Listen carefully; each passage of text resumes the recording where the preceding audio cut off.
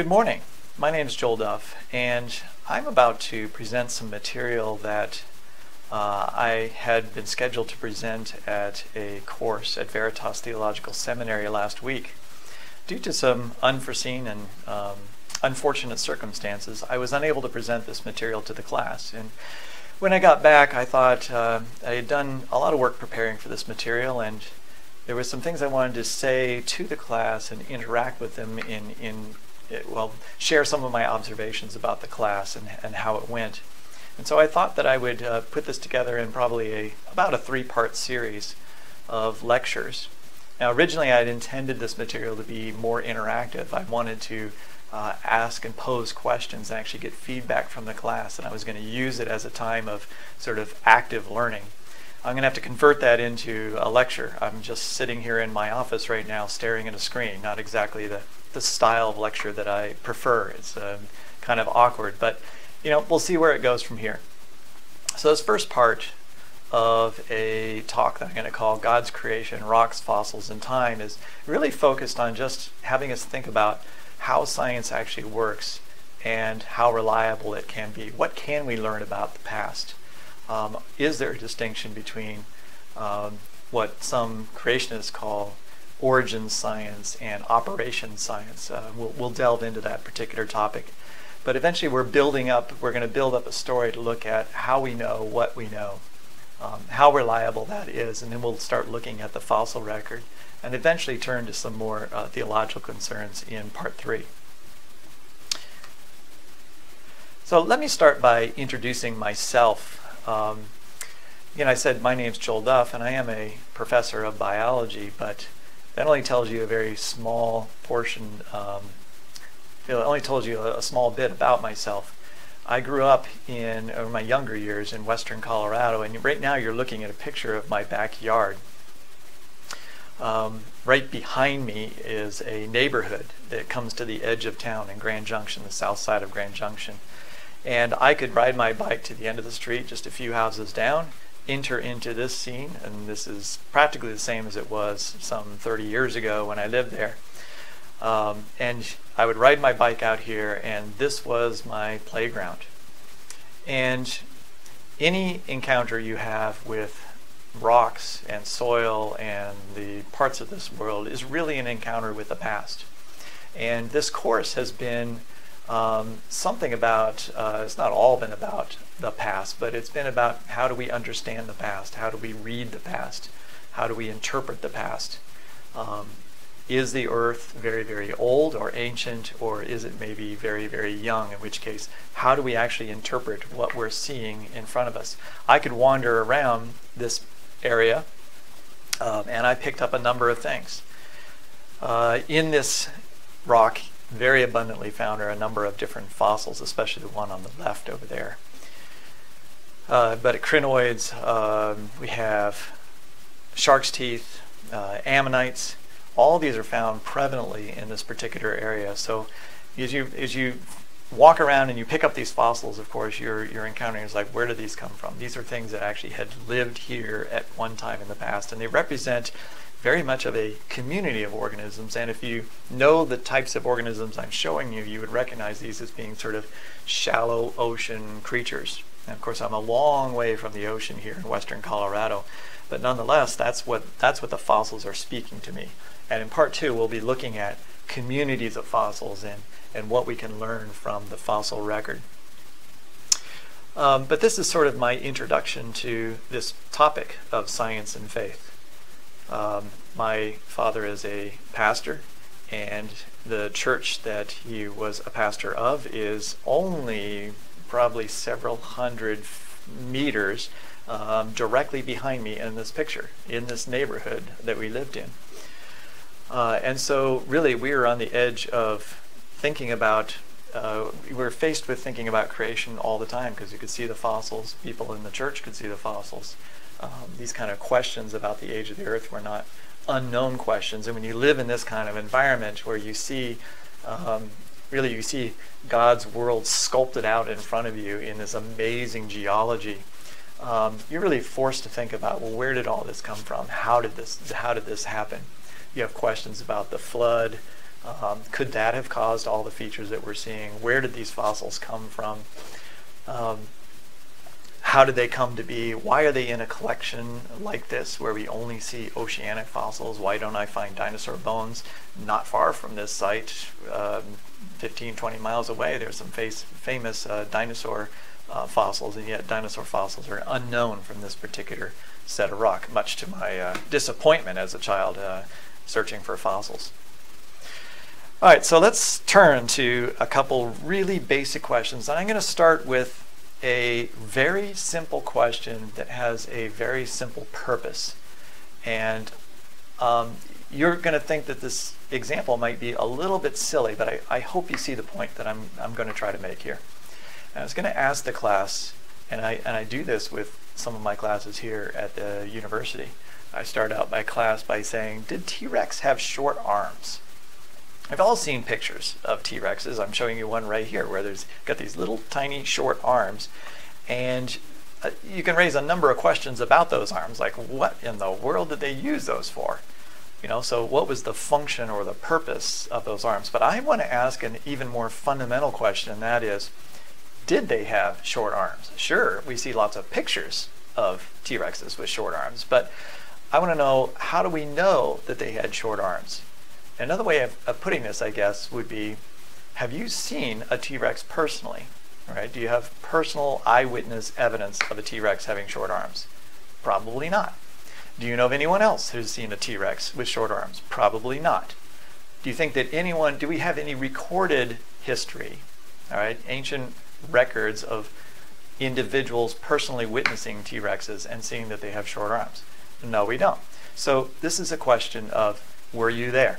All right, were you there when that dinosaur roamed the earth, whether that was 4,000 years ago or 65 million years ago? You weren't there. You weren't there to see it, so how do we know that it had short arms?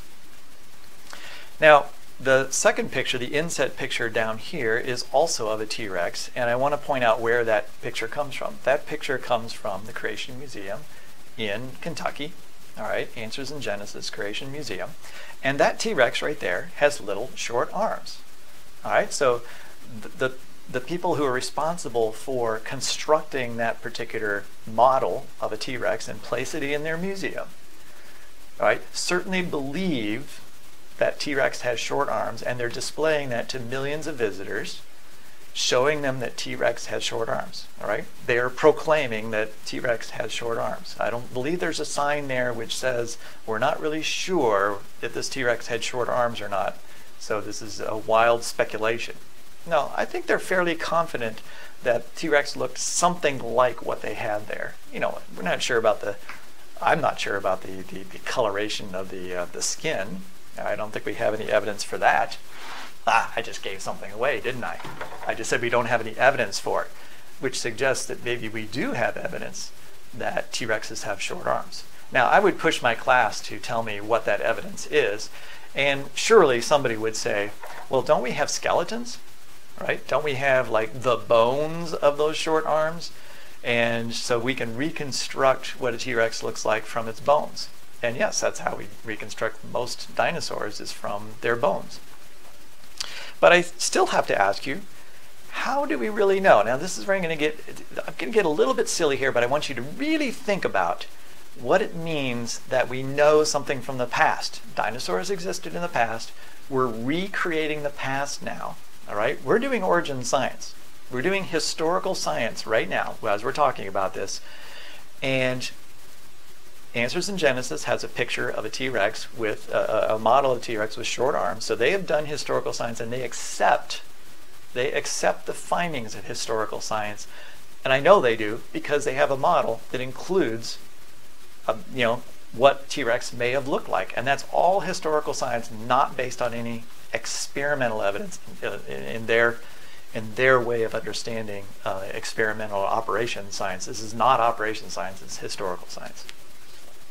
But let's think a little bit further about those dinosaur bones. I wish I had a picture here of the actual bones. Are those bones, if they were found in the ground, you're digging around the rock and all of a sudden you find these bones, and you find individual finger bones and different parts of the wrist, and then maybe a portion of the arm bone.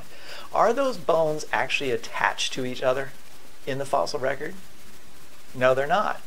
Right? You have cartilage that has decayed usually around the bone joints. Those bones are not attached together. In other words, when you find the bones in the fossil record, you'll find a bone, and there's a bone right next to it, potentially, sitting right next to it, but not actually attached to it. So, again, this is my silly little point, but I think it's a point that all of you will accept. All right? You'll say, well, if I see bones in the shape of several bones sticking out that look like fingers, and they're all laying next to each other, I'm going to assume, or I'm going to infer, right, that those bones at one time were attached. In other words, when that organism was living, which is another assumption, that those bones actually represent something that was actually alive before. All right, so that's something that is a foundational assumption that even creationists accept, is that those bones, even though no one's ever seen that organism alive, they accept that it was alive based on historical evidence and historical inference. But those bones are not attached, but we infer that they probably were, because we can see in the present day, all right, the present telling us about the past, we can see in the present day that those bones, if we were to lay out an animal and it were to decay, and then all you had was the bones left and the bones were sitting next to each other, we can see that, oh yeah, those bones were actually, I can watch the entire process, and I can say, oh yes, those bones are no longer attached, but they were at one point. That represents an arm. All right, so it's not a big stretch to say that, okay, so we've got fossilized bones of arms, and we can see that those arms are attached to, or were attached, we're inferring they were attached to a shoulder blade, and that's where animals have their arms, and it looks like a little short stubby arm. All right, so that's where we get this idea that they have short stubby arms. But let me add in one other detail here. All right, if the Creation Museum wants to be truly accurate about their models, they really need to take one of the arms off the T-Rex, because there isn't any direct evidence that T-Rex has two arms. All right, direct, or at least, I guess direct, maybe not the right word, but let's put it this way. Sue, the most complete T-Rex ever found, is missing one of her arms. Right? So some scavenger or something, we can infer maybe that some scavenger pulled it off, dragged it somewhere else, and we've never found it. All right, so 85% of her bones, but she is missing one arm. She only has one arm. So why do we draw T-Rexes with two arms? Right? Has there ever been a T-Rex found with every single one of its arm bones? No, there hasn't. At least not that I can find any record of. There is no T-Rex fossil for which we have every single one of the arm bones or both arms. And yet, every single picture you've ever seen of a T-Rex has them having two arms. Now, are scientists lying? Are we faking you out? Are we playing loose and fast with the data? All right? Are we? No, I don't think so. I think you have every reason to be confident that this isn't fakery. Sure, the actual literal data does not exist, but we have plenty of inferential data. We have lots of well, I guess you could say, circumstantial data that clearly points to T-Rexes having two arms. Now, what do I mean? What are some of those evidences? Well, for one thing, we've found many T-Rexes. Some of them have parts of one arm, the left arm. Some have parts of a right arm. None of them really have all the parts of both arms. But when you put the picture together of a population, again with an assumption that these are all the same species, pretty good assumption, put that all together, and what you'll find is that, oh yeah, well sure, you have one has one arm, one has another arm. We see all the pieces combined means that, yes, there is a T-Rex that has two arms if you put all the pieces together. We just don't have a single T-Rex that has both arms. But let me show you additional evidence for that. Oh, I forgot. I'm going to go back just a little bit. I was going to point to this picture. This comes out of Dinosaurs in Eden by Ken Ham. The illustrations in that book show dinosaurs and their possible ecology in the garden before Adam sins, and showing that they have teeth still and they have claws on their hands, eating these plants. Now we'll come back to that idea of what was life like in the garden and the important implications of this later, but I just want to point out right now that what they're showing are dinosaurs with claws, with two little short arms. These are also theropods, they're not T-Rexes. And most of the features they're showing here, we know only from little pieces of the dinosaurs, not the whole thing. We've recreated from pieces. All right, but Answers in Genesis is confident enough or willing to accept this historical science and present it in a book as if this is the way they actually looked, or at least very similar to the way they looked. Usually with an acknowledgement, we don't know the skin color, but we know the general shape because that's based on some of the bones. Now, here is, I think, the compelling evidence that T-Rexes have two arms and not just one arm, and that they're short. Here's a whole variety of different theropods. Theropods are dinosaurs that walked on two legs, so didn't use their front legs for walking. And we have many different species of theropods with a variety of different morphologies or shapes, all with this basic pattern of walking on two legs. And what we find is that for most of them, maybe none of them, we have both arms, but we have all of them have little short arms to some extent. Right? Whatever bones we have suggest that they had short arms. Now, T-Rexes also have evidence that they have short arms. So the fact that we don't have one fossil that has every single bone doesn't mean that we really have any rational reason to doubt that they had two short arms. Okay? That's the central point here. Beyond reasonable doubt. Right? Are any of you sitting here still thinking, you know what? You haven't really proven that they have short arms, right? Because I can't actually show you a single T-Rex that had those two short arms. There are alternative hypotheses. It could be that one T-Rex had one arm, a left arm, another T-Rex had a right arm, and another T-Rex had a partial right arm and a full left arm, but not a full right arm. And it could be there never was a T-Rex with two complete arms. All right? But that would require, all right, some very interesting, very difficult. It's not reasonable. I'll just put it that way. Right? It's possible, but it's not reasonable. In a court of law, you have 12 jurors, and they look at the data I've just shown you, plus other data I could show you, and they're going to say it's beyond reasonable doubt that a T-Rex had two short arms. We don't have to actually have seen it. I don't have to have a photograph, and I don't have to have a person who stood next to a T-Rex, looked at it, and went, it has two arms, and I'm writing that down for all history to know, yes, it has two arms. We can, with great assurance, determine facts like this about the nature of historical things. Now, that's a really silly, simple example. You're going to think, well, okay, whoop-de-doo, that doesn't really change anything. That we're not talking about the age of the Earth necessarily, although I actually think we are. We're not, this isn't earth-shattering, but I guess my point will be, as I show you some other examples, is that, in fact, Answers in Genesis accepts hundreds of thousands of conclusions of historical science with little complaint. And in order to even build their particular model, they accept many aspects of historical science, while at the same time they talk about how it's origin science and you can't trust origin science. Right? There's a lot of irony involved in a lot of their argumentation.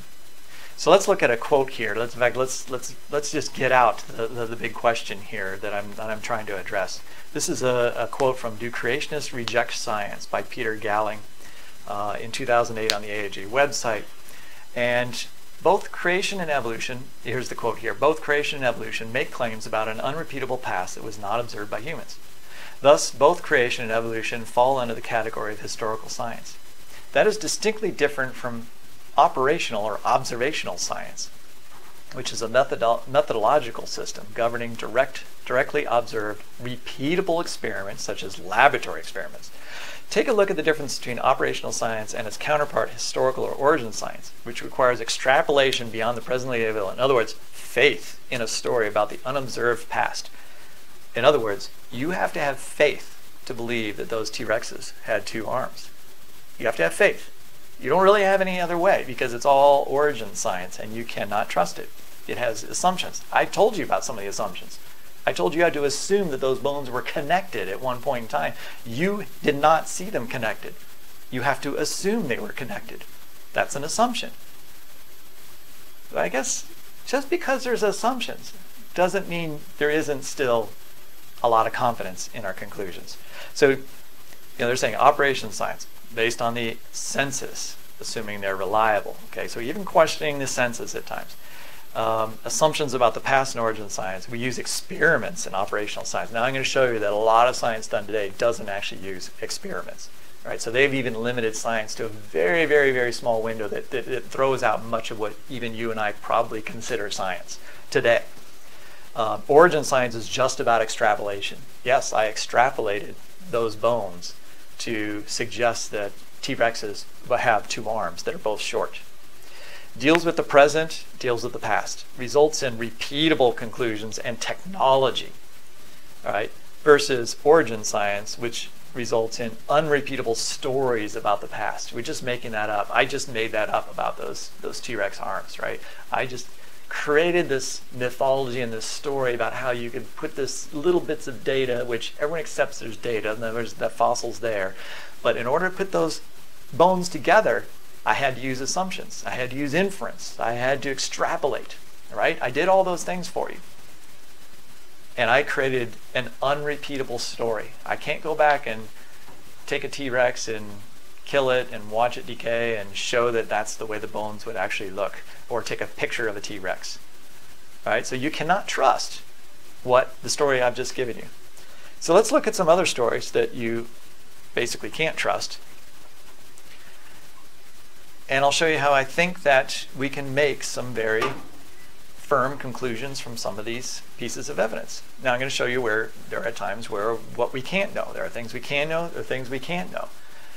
But to throw out everything as if every piece of data was suspect is unreasonable. And as I pointed out before, creation scientists don't throw it all out either. They accept hundreds of thousands of conclusions of historical science. It's just that when they don't like the conclusion, even the very reasonable conclusions of historical science, all of a sudden, oh, that's not valid because it's historical science.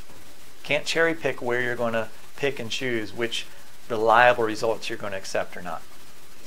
So let's look at a couple examples. The fossil record of elephant behavior. Elephant behavior? Does the fossil record actually tell us something about behavior? Well, very often it doesn't. I can't really determine how a bird might have, what their bird call might have been like, or how they flap their wings in order to attract a mate.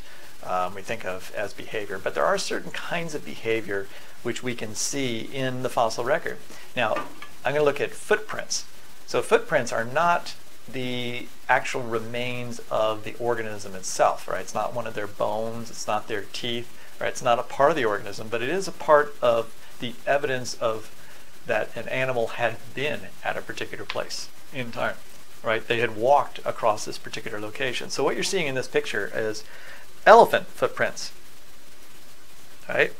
Now, why are they elephant footprints? That takes a little bit of explanation, but just look at these footprints. There's a close-up there.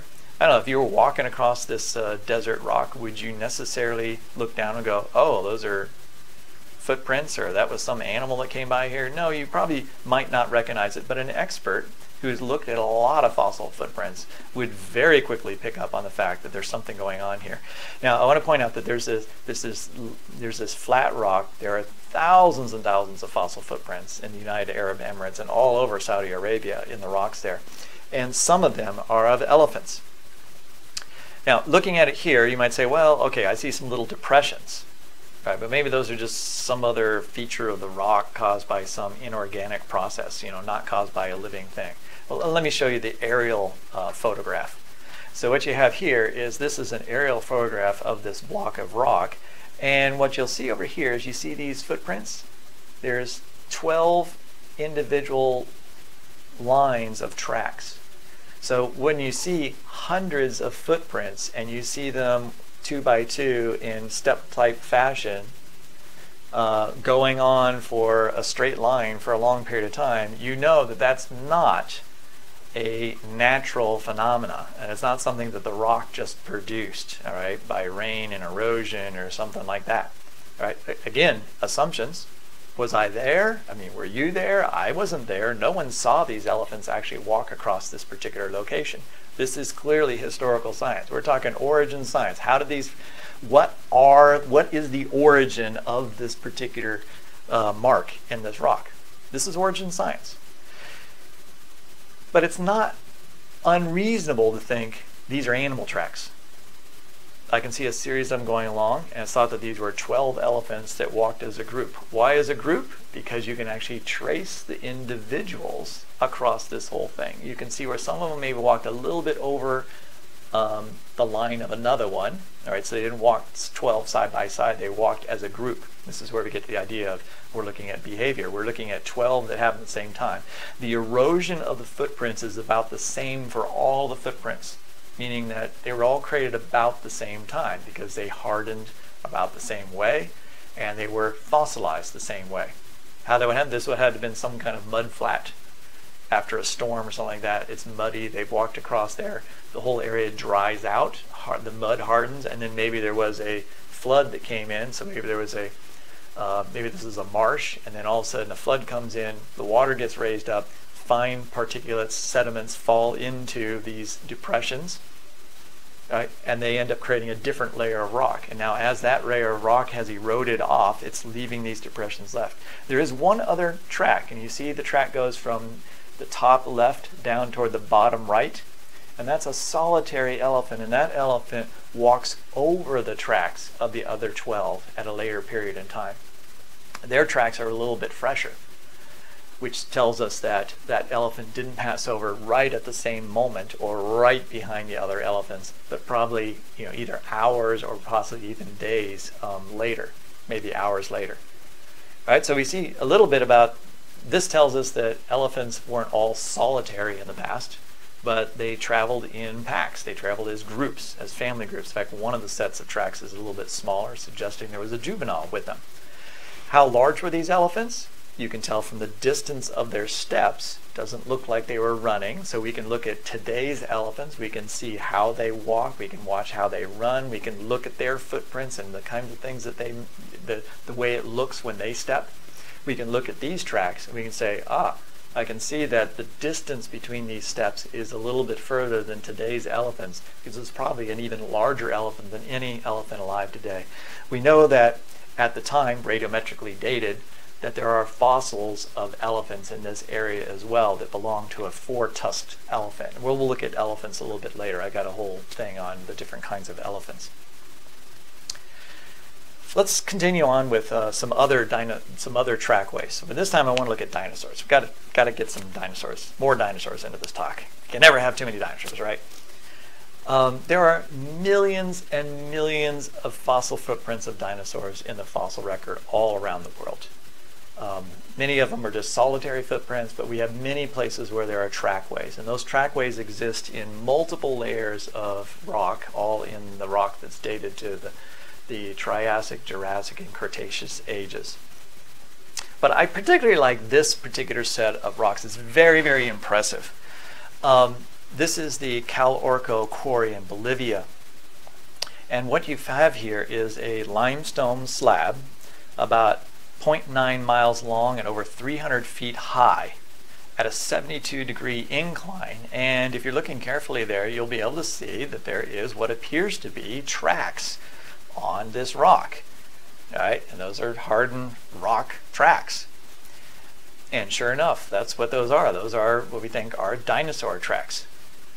And that track right there on the left would be some kind of brontosaurus type thing walking on four legs. So those are very similar to the elephant tracks, but what I didn't point out in the other ones is the elephant tracks, you can actually see in some of them the toenails. Dinosaurs didn't have toenails. At least there's no evidence that they had them from any dinosaurs, so I think we infer that they didn't. T-Rexes, sorry. Yeah, I just misspoke. T-Rexes have toenails and they have claws. Brontosauruses probably had a version of that, but they were in a different they looked different than they did in elephants. So anyway, we can see from these particular tracks the way that the pad is a little bit different than an elephant. And this is probably some kind of brontosaurus or plant-eating animal that walked on all fours. But there's also theropod tracks on this particular set too. In fact, altogether there's 8 different kinds of dinosaurs that have tracks all in this slab of rock. I show this picture to the right just to show you the scale of this. This is amazing how large it is, this particular fossil trackway.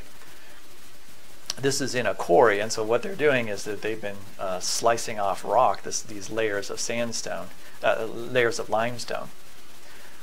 Altogether, there's 462 so far found, and they're finding new ones all the time because these tracks are going to be gone someday. Some of these that I'm showing you might already be gone. They're going to cut down this wall, this layer of rock, right? And there's going to be another layer of rock underneath, and we already know that some of those layers also have dinosaur tracks in them, so they're going to find more and more and more. In fact, they've already found dinosaur tracks in 8 separate layers of rock. So there's 8 different species of dinosaurs represented, at least, maybe even including T-Rex or some kind of very large theropod like T-Rex. Now, let's go back here just real quick and look at these. Look at this rock. I want you to think for just a minute about the origins of these footprints. Right? Is it unreasonable to think that these footprints came from an animal walking across a surface in the past? No. Were you there to see it? No. Is there any other kind of eyewitness testimony? No. Is it in the Bible that it talks about dinosaurs walking across this mudflat? No. All we have is looking from the past, looking at present processes, looking at animals, how footprints work, using our scientific method of exploration, examination, of observation, right? And inferring what must have happened here.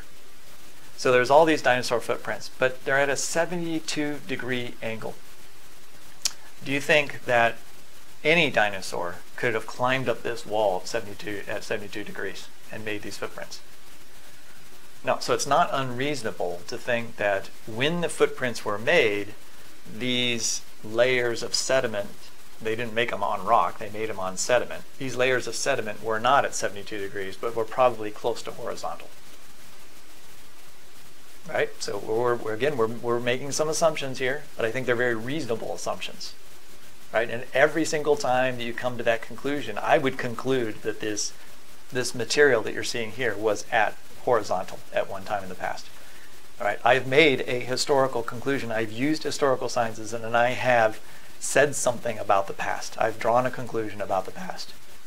And again, I think everybody agrees. I think even Andrew Snelling and various creationists who would have studied this would agree that these fossil footprints were made while this land was horizontal. But that means that there was a layer of sediment. Animals walked across. Sediments those footprints had to have been preserved, probably because the material dried and hardened enough that when the next layer of sediment was put on, they didn't get completely obliterated. The next layer of sediment was put on, and there was a population of animals around that then again walked across that particular surface, and then another layer of sediment put on top of that, and there's been at least 8 different layers of this material that have been laid down with footprints on top of them. After all of that happened, you then had to have this entire region uplifted to 72 degrees. And also, none of this rock layer is bent, which suggests that all this rock layer was, all right, we've already heard Andrew Snelling basically insists that bent rock must have been bent when it was soft, right? The corollary to that is when you see long stretches of very, very straight rock that are tipped up to violent angles, right? The assumption there then is that that rock must have been solid when it got tipped, because if it was soft and pliable, it would have bent instead of tipping up. So this rock would have had to have hardened completely before it actually got tipped up. And then after it got tipped up, you then had erosion of the mountain on top. Now, the young Earth model, or the flood model, suggested all these layers were put down in the flood. Dinosaurs were running around trying to escape the flood. You had these tsunami waves coming up and pushing over new sediment, and then the dinosaurs would run across again and put some new footprints down. But all of that had to turn to rock, and then it all had to be tipped up. And then these mountains, right, had to be sculpted, right, presumably by the flood water as well. But that would mean they would all have to be tipped up. They would have to have already turned to solid rock during the flood itself, so that they could get eroded by the later flood waters. I'm not sure that any of the models suggest that the rock formed that fast within basically days of this sediment having been laid over the top of it. So this represents a very challenging particular site for creationists. I think all fossil footprints that actually occur in the middle of what was supposed to be a global flood are a severe challenge to flood geology. But these that are tipped up to such a violent degree, and they show different sized animals. There's no sorting here. Right? They talk about hydrological sorting in the fossil record. There's no sorting here. There's very small footprints and there's very large footprints. There's footprints of adults along with juveniles.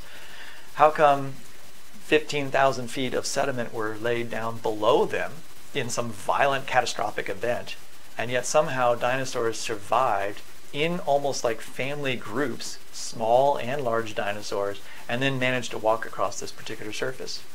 The alternative scenario is that there was a time in the past in which there were groups of dinosaurs living along a marshy or a coastline area, making these footprints, and that they got preserved, but not in a catastrophic way.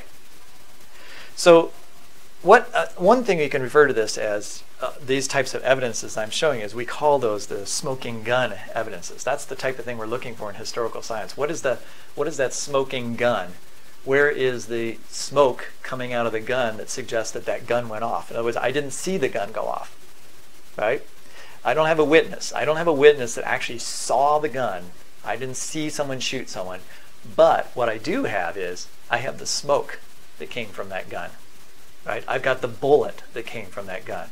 I have the shattered glass that came from that gun. I have the glass from two different windows that allows me to figure out a trajectory to show me where the gun was held when it was shot.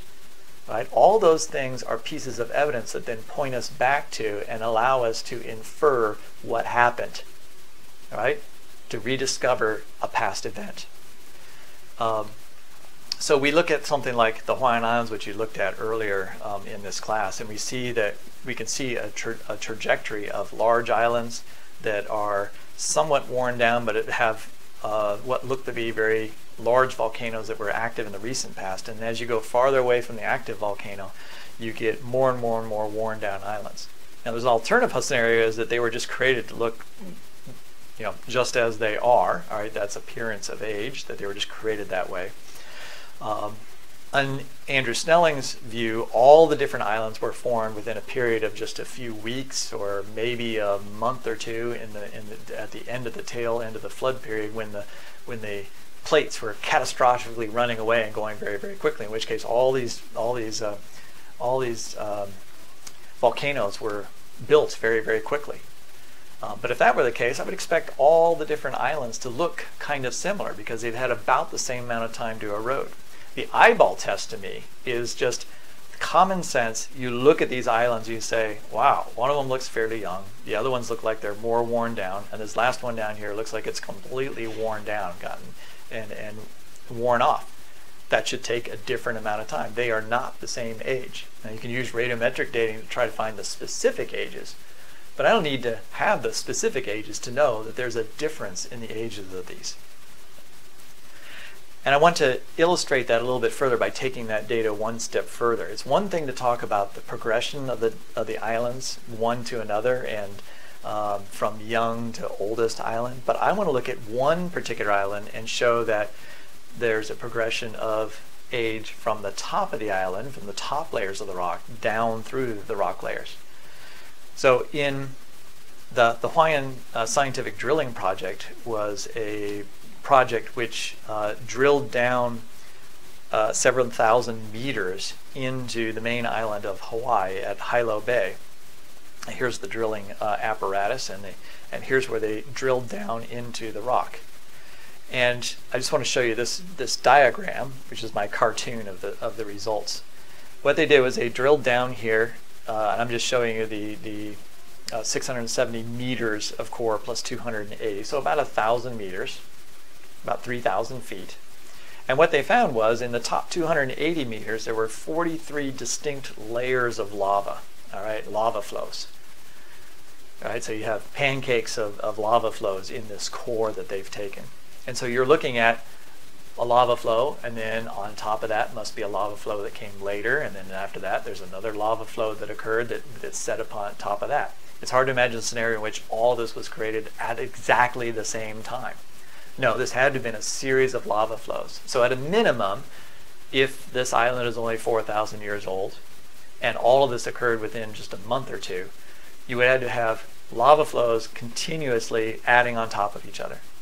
But if that were occurring, if the entire island would have formed, there must have been multiple volcanoes going off at the same time. In other words, all the volcanoes you see on the island must have all been active at one time and flowing away. But what these cores tell us is that's not the case. Each island has many different volcanoes on it, but only one or two might have been active at one particular time. In this case, what you have is Mauna Kea, which we think is an older volcano. And the bottom 150 distinct lava flows from Mauna Kea in the 670 meters is all down here in the bottom. It's as if that was the volcano that was providing all the lava. And you can see that from the chemical, again, historical science, the chemistry of the rock itself is like that comes from Mauna Kea. So we infer that those lava flows came from Mauna Kea. Not an unreasonable assumption. Can I absolutely prove that? No, but I can beyond reasonable doubt suggest, not more than suggest, I can beyond reasonable doubt know that those lava layers came from that Mauna Kea volcano. And then on top of that, there's a point at which there's a contact layer where there's actually a weathered surface. So it appears that volcano finally subsided and there was a layer of soil formed, probably a forest there, and eventually Mauna Loa started to flow and it added layers, 43 different distinct layers, and intermixed in those are actually several coral reefs, and there's actually ash layers in there as well. But the coral reef at 34 meters below sea level represents a time in which where it is now land was probably actually below sea level. And there was a coral reef growing there, and eventually lava flowed out over on top of the coral reef and preserved it. Now, a coral reef in itself takes quite a bit of time to grow. This didn't occur in a few months. Coral reef might have been tens to hundreds of years to produce, and then you had the layers of lava on top. The simple point here is not to tell you that this is exactly 1.5 million years of history, but to tell you that this represents discrete moments in time, discrete events. Each event, a lava flow, is semi-catastrophic, right? It's something where that entire lava flow might have occurred in one day. You had 15, 20 centimeters, or maybe 2 or 3 feet of lava, or maybe 10 or 15 feet of lava actually got put there. Right? So it's not millions of years for that density, but it might have been thousands of years later or hundreds of years later before the next lava flow occurred. But that lava flow occurred in a short period of time and laid down a whole thick layer of sediment or lava, which is preserved. So you have a whole bunch of discrete segments of time that have occurred, and they're separated by time. Now, I can't tell you how long it was between the two different lava flows. Well, with radiometric dating, we could actually tell you something about those lava flows. Let's do 2 other examples, and then we'll finish up here with part 1. The world's largest rock tumbler. I was fascinated, really captivated by a story that I read a couple years ago about these crazy rocks in the Atacama Desert in South America. And it got me thinking. And the basic question I asked when I saw this picture was, how long have these rocks been lying here? All right, so there's these rocks sitting in this incredibly barren desert. This, in fact, just last week, this was named the driest place on Earth. Goes decades without having any rain. You can see there's just no plant life here. It's like almost like a moonscape or something, except for the person standing there. But there are these rocks sitting out there, and I wonder just like, how long have they been sitting there? All right, so again, we have our worldview thing we're looking at here. Have they just been sitting there for a couple thousand years, or could they have been sitting there longer? Is there any way of knowing?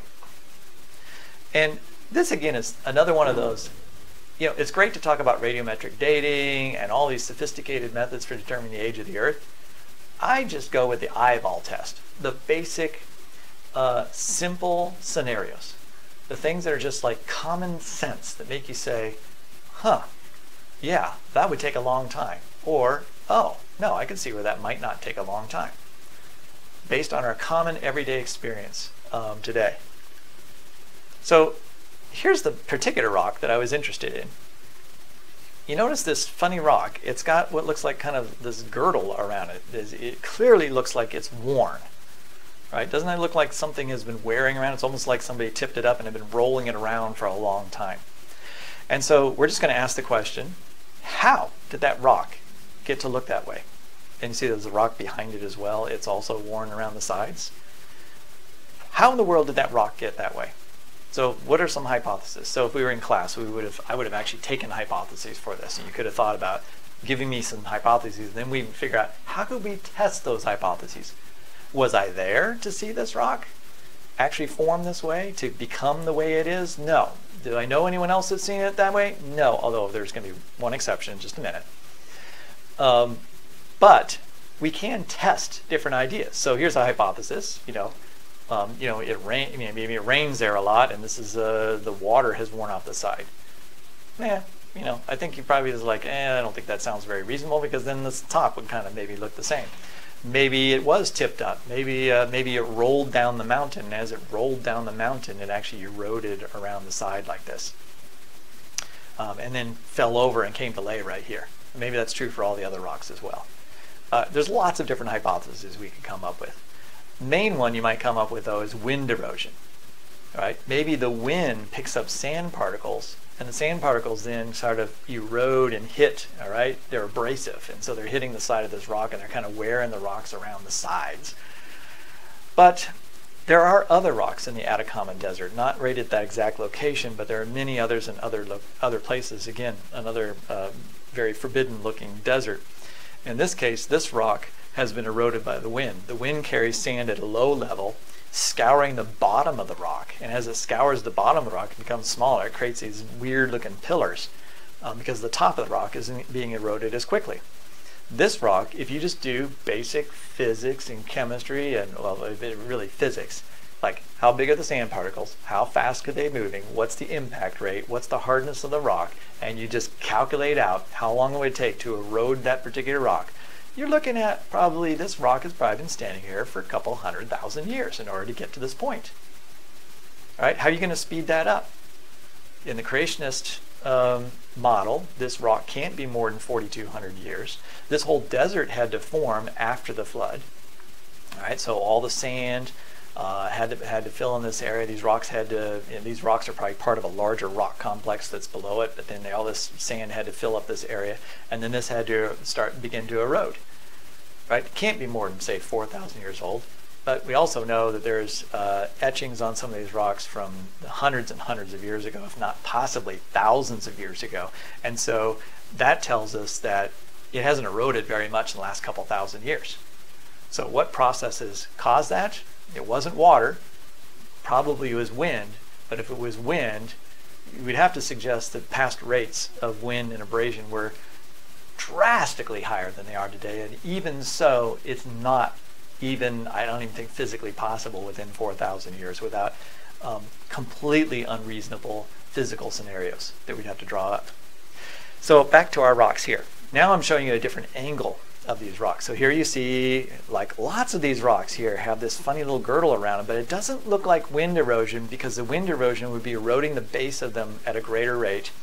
There would also be erosion of the soil around it, around there. So there's not really a lot of wind at this location. And it doesn't appear in the past there was a lot of wind in this location. So we still left with, like, how in the world do they have these strange little eroded girdles around these rocks? Now, where do the rocks come from?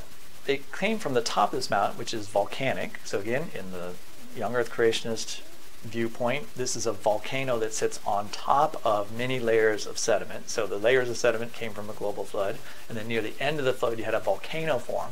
That volcano had to cool, the rock crystallized.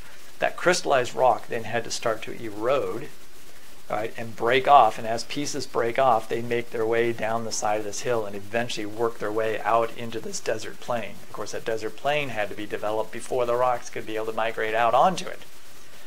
All right, so we're looking at hundreds and hundreds of years after the flood at best, in which case this is all less than 4,000 years, this particular scene.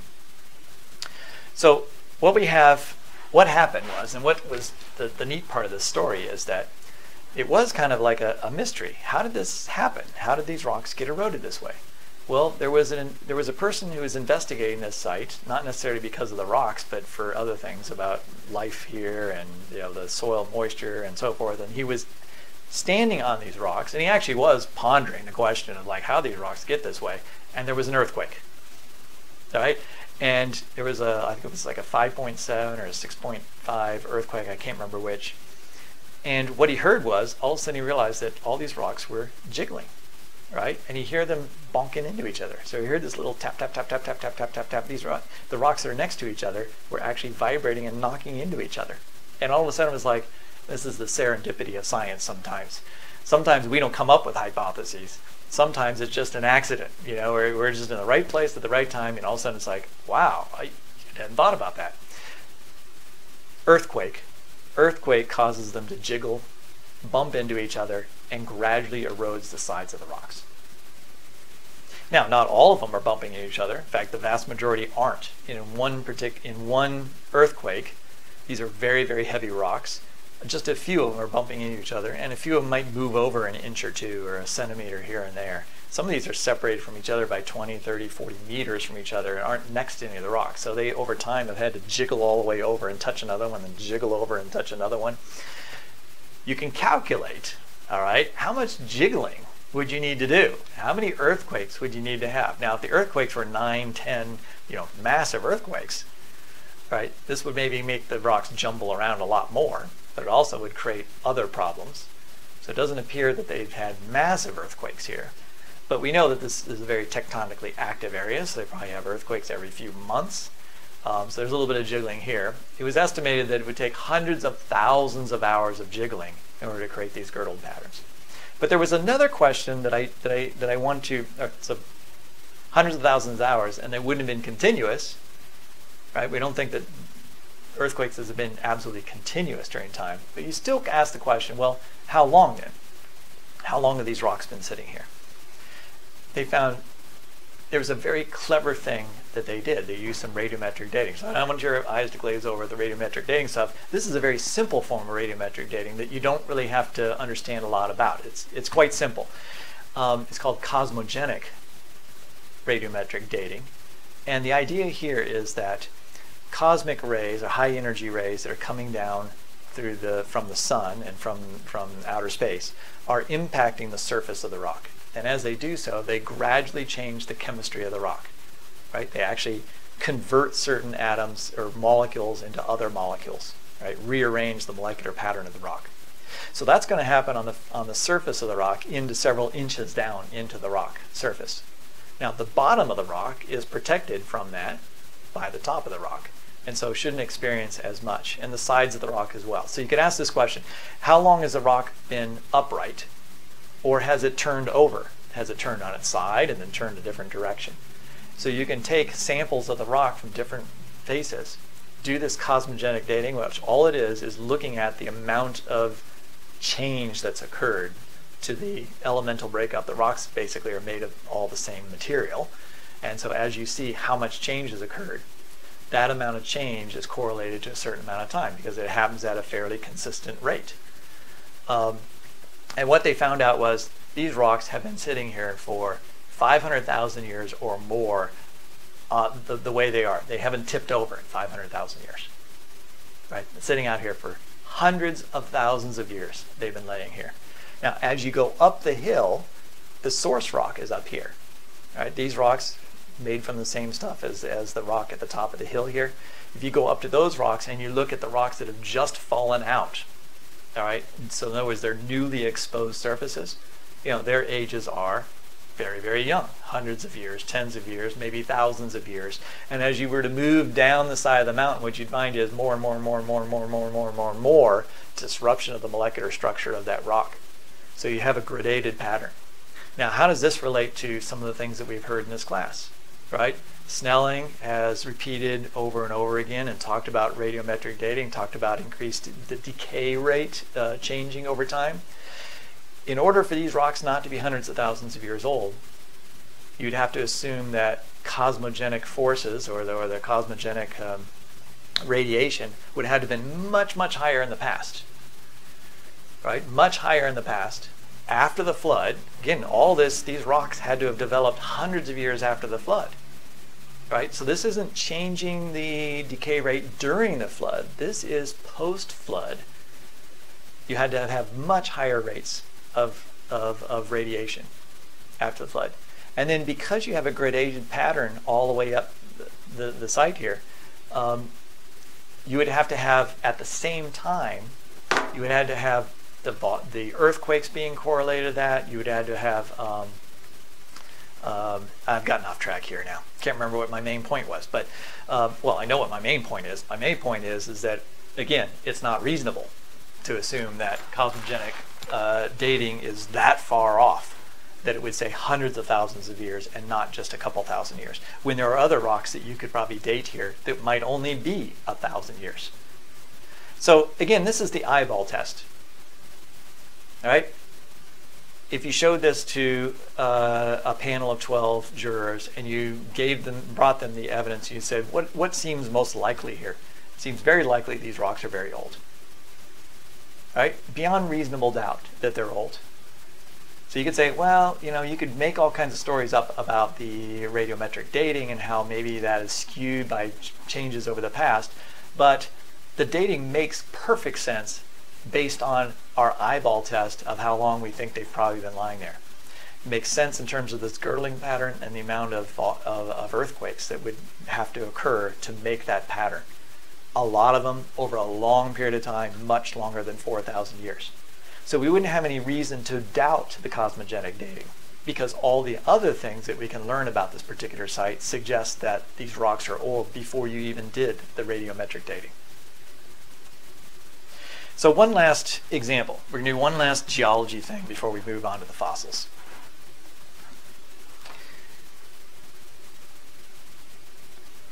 All right, this is an image off the coastline of, oh boy, I can't remember now. Can't remember where I got this picture from. But anyway, what it is an unconformity. So you saw several unconformities in class.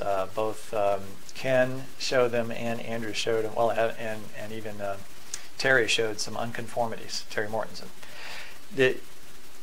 What I found interesting was that both Terry and Andrew showed unconformities, but they didn't actually talk about the interpretation within flood geology. They raised questions about an ancient Earth interpretation, but they didn't actually present how you would interpret these from a young Earth scenario. So here you have, on the bottom of this, you have slanted rocks, which again, as I pointed out, because they're not bent, Andrew Snelling's ideas of bending rock when it was soft suggests that these were hard rocks when they were tipped up. And then they had to be eroded off. Well, if they're going to be eroded off and they were already rock, right, that's going to take some time for that erosion. And then you had multiple layers laid on top of that. So this represents a history of events that had to occur in a certain order, and they would have taken some time. Now, we can talk all day long about exactly how long it would take for each of these layers to be laid down and so forth, but I don't really want to get into that too much. But I want to show you another example of an unconformity and maybe trace through the steps of what happened. And we'll see if it seems reasonable or not, given our different scenarios of the age of the Earth. So let's look at this. This one's not nearly as exciting looking, but I want to look, it has some features here that really, I think, will help me make my point. So here we have this lighter colored rock on the bottom, and what you can't see very well, and I'm going to show you in a moment, is that it is also vertically striated. All right, so there's many, many thousands of layers, thin layers of rock there that are at an angle. And then you see a contact with this darker layer of rock, and there are thousands and thousands of thin little sheets of rock on top of that. So, oh yeah, I had it much sooner than I thought. So there's the angles. I've drawn it for you so you can see, like, there's the angles of the rocks there. So this is a classic unconformity. Looks like the lower layers of rock were laid first. They were worn off somehow, and then you had an upper layer of rock set on top of that, and then the whole thing had to erode so that we could see it. So let me show you a little bit closer up the bottom layers. So this is showing you the lower layers of rock, and it's showing you thousands and thousands and thousands of thin, very thin layers of what appears to be very, very fine sandstone or maybe silt or clayish material, probably laid down in water.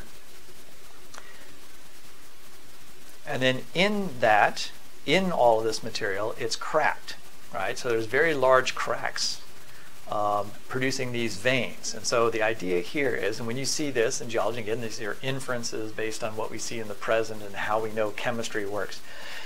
When the rock got shattered or cracked by some kind of upheaval or change in pressure, the rock cracked, and the cracks then filled with water, but that water had dissolved minerals in it. Those minerals then precipitated out and formed crystals. And so I'm showing you all these different cracks here, and there's sort of a white crystal in here, and there's also a darker black crystal, suggesting there might have been two phases to this. Maybe it dried out, and then there was another set of water came in, filled up these cracks again, or maybe it cracked even more, and more water got into these cracks and then produced these precipitates. So we end up with these amazing veins running throughout this particular rock.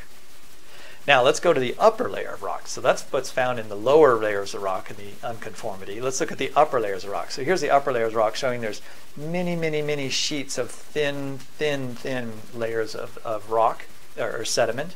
There's these little tiny concretions that are in there as well. They may also be the result of water soaking in there and then minerals starting to form these little small balls or hard concretions in that rock. So going back to our overall picture of the unconformity, let's look at the history. So I would suggest, here's what I would propose has happened here in terms of a series of events. Right? First of all, these thousands of layers of thin, whiter layered material had to be laid down. Right? Then all of that had to crack. Now I don't know which happened first, cracking or the tipping up, because they're all vertical as well. I mean, they're all tipped vertically. So they're not horizontal anymore, but we think that the layers probably were laid down horizontal. That's just a basic principle of geology that, again, we kind of all accept, even though no one was there to see it. So we accept many parts of historical science as being very accurate and very trustworthy. So here's where the different layers, the different veins are. So that would have been step number 2. It all cracked and then it formed these veins. But you notice that the veins don't go up into the upper layer. So this whole thing had to, oh yeah, then it got tipped up, possibly. That's part 3. And then part 4 is, after this whole layer of section of rock got lifted up, then it had to be worn off. All right, so there had to be some erosive process that eroded this whole thing off, veins and layers all together, leaving a semi-flattish sort of top. It's not completely flat, it's kind of undulating, so think it was like a little hill. And then after that, you had thousands of these little thin layers of interbedded material that look probably like some kind of like a sand dune. That's kind of, they're not all perfectly horizontal, right, or parallel to each other. So probably this is some kind of like sand dune that's on top of that. And then after you had the sand dune placed on top of that, and maybe there was more rock on top of that even that we can't see, so I don't know about that, but it's possible. All of that had to then turn to rock before it was eroded, and then eventually you eroded this hillside off to expose what we now see as this unconformity. All right, so this suggests a whole series of different events. Now, how would flood geologists explain this? Honestly, this is a case where I really am not sure. I guess they would say there were many flood layers, and then there was, the flood pulled back, and then maybe there was tectonic forces that kind of pushed some land up, and as it got pushed up, that kind of fractured and cracked it a little bit, although why it fractured when it should have been soft material, I'm not sure. But let's say it had already hardened a little bit, and so when it got pushed up, it also got cracked, and then it got worn off, and then you had water seeping in through here, producing these veins, which then precipitated materials. But precipitation also takes time. Precipitation just doesn't happen overnight. It might take hundreds of years or thousands of years, we think. But let's just, for sake of offering up a possibility that maybe it only occurs in a few days. And then it all gets worn off, and then what you have is these sand dunes put on top. But of course, the sand dunes in a flood geology scenario would have to have been underneath the water. And so maybe water brings in a huge amount of sand, lays it down, these underwater sand dunes. Then all that has to be compacted in a rock, and then it has to be eroded away. All right? So maybe the scenario there is that it does get compacted, and somehow it's hard enough that when the water pulls away that it doesn't just erode the whole thing off, but somehow makes this sheer face. Well, it's not quite a sheer face, but this cliff face that we're looking at. All of that's fine, and you might think, well, that's kind of like you almost made that sound plausible. And I would say, well, okay, it's possible. It's not very likely.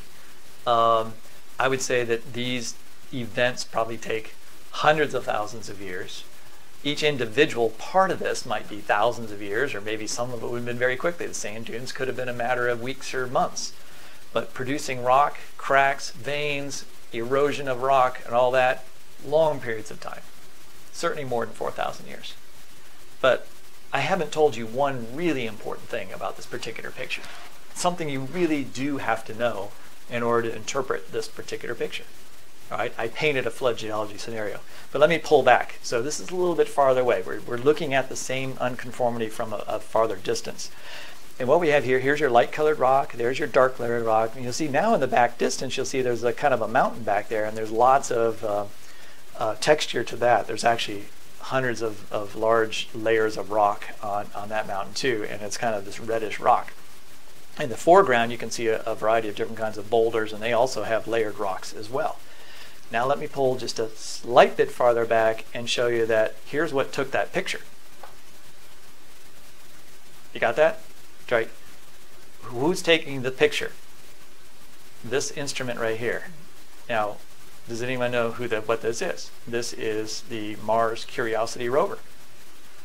Right? This picture was from Mars. What I've been talking about is geology on Mars. What we have been talking about for the last 10 minutes is things that are happening or have happened on Mars. We're looking at the history of Mars. We're doing historical science of Mars.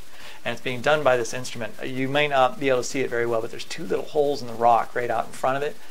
It has just recently drilled holes in that rock.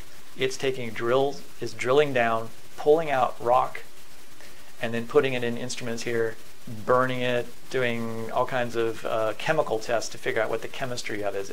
And so it's been actually doing the chemistry of this hill to tell us, was that underwater? Was that a sand dune? And we can determine all those things using present-day understanding of geological processes. But in this case, processes occur here on Earth, and we're inferring back to Mars. Now, you might say, well, that's a huge inference. But is it that unreasonable?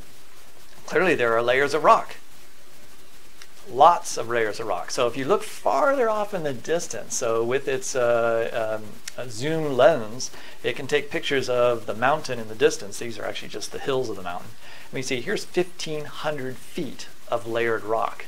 And behind that is almost like rock that looks like sandstone from Moab. And then behind that is a higher mountain yet that has obvious layers of rock as well. Sandstones, clay stones, maybe volcanic ash mixed in there as well. This is seen as very much reminiscent of places on Earth. Incredible amounts of geology on Mars. Stepping back further, all you've actually seen is for those of you who can't see me pointing at this, the landing ellipse, where it says landing ellipse, where the rover landed. It landed in this giant crater, right, which is 96 miles wide. And inside this crater, there's an 18,000-foot mountain. And the pictures in the previous page, all right, that picture there, is actually just the foothills above where it says landing eclipse. That's just where that is. Okay, you're not even seeing the main mountain at all. All right, that main mountain looks like it's composed of a lot of sedimentary rock. So what we're seeing is on Mars, Mars appears to have a huge history of sedimentary rock. Sedimentary rock formed either by wind blowing sand or by water forces. Either way, it represents layers of history, layers of time. All right, now, did all these occur in a global flood? See, we're talking about a global flood on Earth. We're working, creation scientists are trying to convince you that all the geological features on Earth, at least most of them, had to have been formed by massive floods, right, that occurred over a very short period of time. Now, some creation scientists actually suggest there was a flood on Mars at the same time there was on Earth. I don't see the theological reason why that's necessary. I think that's a completely ad hoc solution to the problem. And it's just as difficult to show that Mars is young as well. The complexity of the geology there, having unconformities there, suggests changes in Mars history. There were times in which there was erosion. There were times in which there was building up of things. There was times when there was water. There was times when there was blowing sand instead of water at that particular location. It suggests multiple different stages in the history of Mars. So this is on the other side of Mars, right? Thousands of miles away. This is the Endurance crater showing, again, thousands of layers of rock. Here's another crater that was imaged by the Opportunity rover. And here you can see lots and lots of thin layers of rock, and then there's a thicker layer of sort of white rock there. The top stuff is the debris that was thrown out of the crater when the asteroid impacted it. And that debris there is completely worn off, so the surface is flat. It's been windy so long there, and abrasion there has completely worn the rock off into almost complete flat surface. And again, the physics of that tells us that that is hundreds of thousands of years. In fact, this particular site, these particular pictures I'm showing you are thought to be hundreds of millions of years old, possibly billions of years old in terms of the way that they look. In other words, you took a snapshot from 100 million years ago, compared it to today, and it'd be kind of like going to a restaurant, you have your kids, and they've got the pictures where it's sort of like, well, what's different about the two? You'd be hard pressed to find a difference, even after 100 million years of erosion. That might be a little exaggerated, but I'm trying to impress upon the idea that not much is changing there in today's scene. So what have we learned so far? I've been trying to emphasize that there is really no clear distinction. Creation scientists talk about this origin science as if they could put it into a separate category and treat it as if, oh, that's origin science, so you don't have to pay attention to that. You don't have to believe that. You can't, because that's all assumptions. That's all inferences. And it's unreliable. And yet, the vast majority of historical science is accepted by everybody. Right? The vast majority of conclusions of historical science and non-experimental science are accepted by everyone. It's only the things that seem to impact something that we care about or think that we don't believe that suddenly get thrown into this pile of, oh, that's origin science. We can test ideas about events from the past. We can have multiple hypotheses about what might have happened. And then we can go out and say, well, what would I expect to see if this had happened versus this, and look for that evidence. That is a form of a test. We come up with tests for what we expect to find and try to find that. Sometimes we don't find that evidence, we find something else, and that points us to a different hypothesis, and we start working down that pathway of then investigating that possible scenario. Common sense interpretation of what we see points to an ancient Earth. It doesn't take a PhD. It doesn't take having to know the ins and outs exactly of how radiometric dating works and being able to figure out all the error bars. You can use common sense. Now, our common sense can be wrong. Our senses can be wrong. We are fallen creatures, and we don't see things correctly at times. Even eyewitness reports we know are unreliable. And yet we do believe that God has given us senses and that they are generally reliable. That when I see the color orange, that it is the color orange. When I see a rock and I observe that it's X number of feet away, that it probably is really X number of feet away. And we take those common sense things that are part of the general revelation, and then I think are a common grace thing that God has given to everybody. Right? That the non-Christian can stumble upon truths of this world. And part of those truths are the common sense observation that things are old. So next we're going to turn to the fossil record, and we're going to look at how 300 years of collecting fossils and describing them has taught us a variety of things about Earth's history. And probably the most important lesson that we'll learn is that past life was different than the present. What lived in the past is not the same as what we find today. So and we'll look at communities of organisms in the past, and that's where I want to focus my attention, is not just individuals, but how there are complete collections of organisms that we have discovered from the past. So we'll look at part 2 will be the fossils speak, discovering whole new worlds on Earth. Thank you very much.